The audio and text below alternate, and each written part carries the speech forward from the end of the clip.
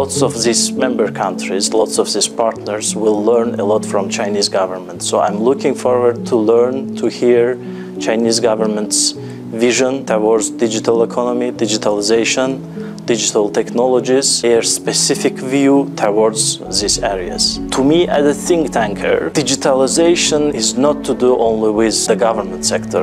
It's to do with education sector, health sector, it's to do with private sector a lot, it's to do with third sector, with NGOs. We have to, in addition to attract digitalization-related aspects, we have to be cautious also about digitalization because a lot of security matters comes with digitalization.